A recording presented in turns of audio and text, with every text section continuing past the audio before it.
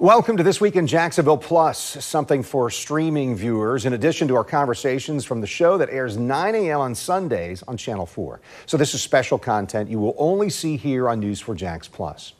Jacksonville University's 12th president is celebrating 10 years in his role. Tim Kost recently sat with me to discuss what he calls a transformational era in the school's history. And I asked him about the goals he set right out of the gate in 2013. I thought we should be more aspirational as a university. We could do more. Great universities, we saw what Penn could do at Philadelphia. You saw what the great schools in New York City could do and Boston could do. And this was a great city. It just felt to me like my alma mater could step up and do more. It could do more in Arlington, could do more relative to technology, could do more with the media. It had a role to play, and it seemed like it was just a little bit back on its heels. And who was I to say? I mean, never said I was an expert in higher education, but I'd been in senior positions. I knew what leadership looked like. I thought I had some of those chops. And could you travel leadership? Could the idea of bringing people together around a goal, around some aspirations of a university that serves and believes in excellence and can do it humbly and believes that it can be an economic driver and help young people get where they want to go and do it in a faster pace in real time? It's not helpful to catch up with what's needed in the worlds of engineering or financial technology if you're 4 years late, because those people, young people coming through, will be disadvantaged. So we certainly picked up the pace and things have gone okay. So what are some of those highlights of what has changed here at Jacksonville University over the course of the last decade? And clearly you've talked about there are still things to come. Oh, there's so much left to do, and that's the exciting thing. So now you're working from a position where your national rankings are higher than they've ever been. That's nice. The quality of the young people coming here is as good or better than it's ever been. They come from around the world and they stay. A big goal of ours was, could you get a culture? Could you rally around a common set of beliefs of what the role of the modern private liberal arts and sciences university could be? That was a big part, and I think we're in good shape. But the other, and I think the one that probably most people think about when they think of us, is could you kind of pivot around the corner to being more responsive to where you are? So a military town, a business town, a healthcare town, what is it you see us talking about? Lots of things in those three areas. If this were Nashville and they wanted us to be great in music, I would have put more effort into that. If it were Palo Alto and they wanted it more into the tech world, we'd have gone earlier into that. It was, could you be not just in Arlington, but of Arlington? So could you reflect all the needs of all the great hospitals, all the healthcare systems, all the technology companies, and get closer and closer and closer, these signature programs we've created, could you get them closer and be more responsive to what the market needs while keeping all your basic liberal arts core, which we have? So that was probably the biggest part of the strategy and where we made bets. We wanted more swings up to bat. We wanted to pick up the pace on things. And it's one thing to have a great nursing program, and we do, and a great orthodontics program, and we do. But then what about speech pathology, kinesiology, mental health counseling, occupational therapy, physical therapy, respiratory? We teach it all now, and we've put it all in the last few years because that's what this community needs. And we want to be a good partner in the community. One of those needs that you might have examined if you're looking from the outside in just a few years ago was, oh, the only law school in Jacksonville is now out of business. Yeah. Hey, there's an opportunity. Is that how you approached beginning the School of Law for Jacksonville University? The College of Law opportunity was something we had thought about for years. You look at what we teach, whether it's health, whether it's English or economics or criminal justice, or all those things lead one down a path which could have a lot of our students, and they did, go on to law school. And they would go on to law school all around the country, and we have good friends who go to Georgetown Law, they go to Yale Law, that sort of thing. And so we kept looking at, is that a natural, what in strategy terms you call an adjacency? If you have an orthodontic school like we do, might you get into oral implantology, which we do. I mean, that's different than you have orthodontics, let's get into veterinary care. Okay, so we kept looking at this, and it really wasn't a big play on who was or wasn't in the market. There wasn't, we thought there was an opportunity to serve our current students who wanted to go on to law school and stay in the area. Our great current students who wanted to go to law school up until then left the area. And they went to find a law school, whether it was nearby in large state schools or up into the Mid-Atlantic and Northeast. So the issue was more, is it a natural extension of what we teach? And then we did a lot of work on it. I mean, we researched this thing for the better part of 5 years.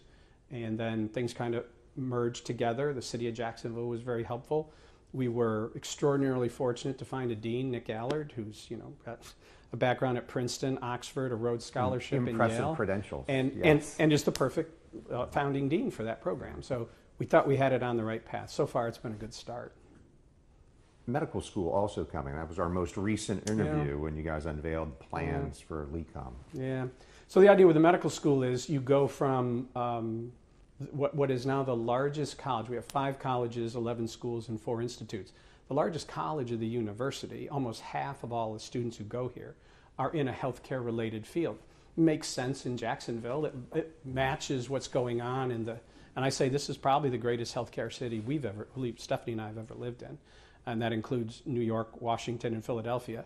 So this idea that there was an opportunity as we built out the School of Applied Health Sciences, the School of Nursing, and the School of Orthodontics, where might that naturally take you? And we then did a lot of research on MDs and DOs, doctorates of osteopathy.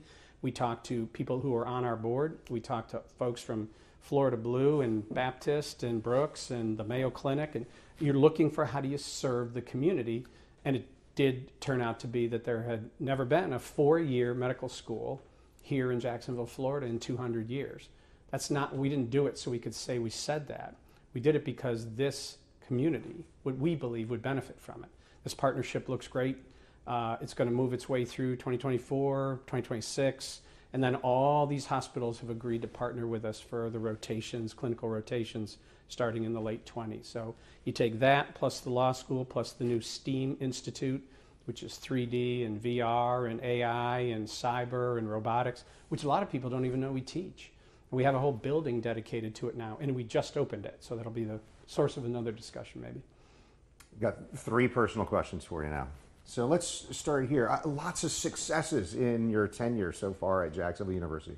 What's been the most disappointing or discouraging, the thing that you really wanted and maybe it just didn't happen? Yeah, I guess I'm not wired very well for that sort of thing. I mean, the other night I was talking about looking forward to 2030 and looking back at the failures, and somehow I forget them all. I would say the one that's been the most elusive has been, we really believe in Arlington here. I mean, I think Arlington is an extraordinary place to live. Many, many prominent people, and people of all types, grew up in Arlington. And I thought if we lit that fuse back in 2013, that we could create a renaissance in Arlington akin to what people today might say was somewhat like Riverside. But the idea that we could be a hub of activity, athletics, academics, the arts, speaker series, come here, look out the window, the waterfront, right on the St. John's. That one's taken longer. It's been more elusive. I am confident it's going to happen. I think there's going to be a collegiate village around this university. I think there's going to be amenities. There's going to be restaurants. There's going to be a hotel. There's going to be places to live. And from my office to City Hall is 9 minutes. So it's not Mexico City. I mean, it should work. But it's been a lot of hard work. It's been worth it. We're going to get there. We're starting to get some traction, but it's been the most elusive. Can I leave it there? Yes, you can. You've not just stayed on campus, you've been involved in the community. The other night at the celebration for your 10 years, it was even mentioned, hey, on the civic council, and you've taken some roles where you've actively been involved outside of just the boundaries of the campus.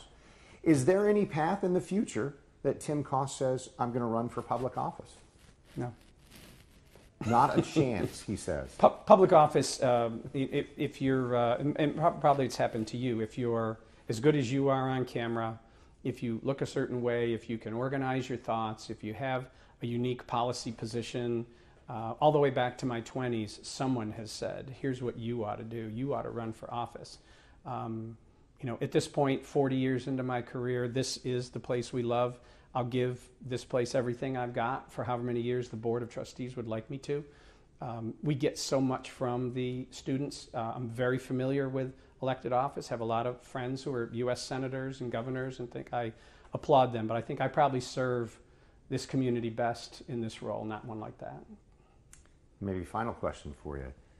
What would 1977 Tim Koss say to 2023 Tim Koss announcing, hey, someday you're going to be president at this university that you're just starting at? What would your reaction have been? We were so built in my day for sort of a singularity of purpose.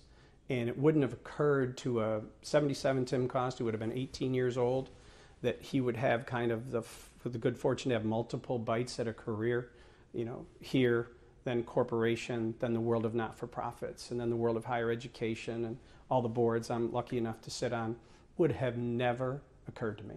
And I think the 1977 Tim Cost would have said, how about that? You can watch for more in-depth interviews just like this one. It's in addition to our show that airs at 9 a.m. Sundays on Channel 4. This is special content you will only see here on News 4 Jax Plus.